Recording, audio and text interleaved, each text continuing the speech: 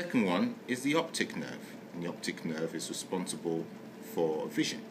So it's a big data cable which is carrying all this video information back to the occipital visual cortex, where it's going to be processed by the brain and being made into HD television for you to then record and store all your favourite memories of what you see.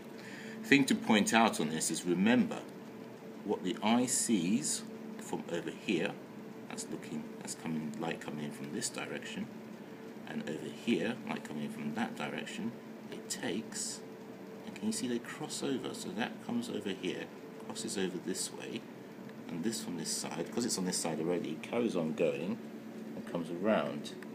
Okay, so the greens, which are looking at the same line of vision, same line of light coming in, the greens both amalgamate their information and then come around this way. This is called binocular vision.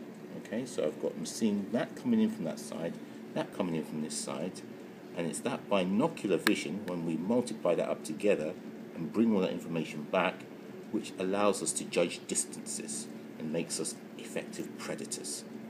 Okay, whereas rabbits tend to have their heads, their eyes on the side of their head. They don't get much of this overlap of vision, therefore they can't really judge distances as well. Their eyes are more situated to run away from their prey.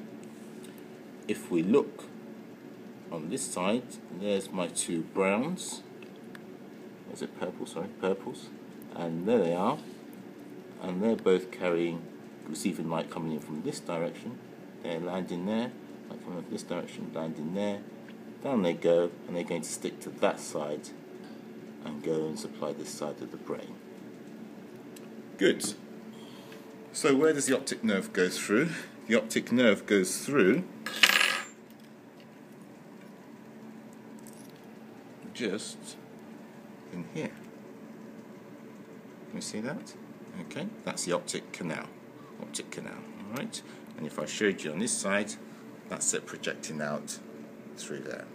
That's coming straight into the orbit, and that's going to be carrying data for vision.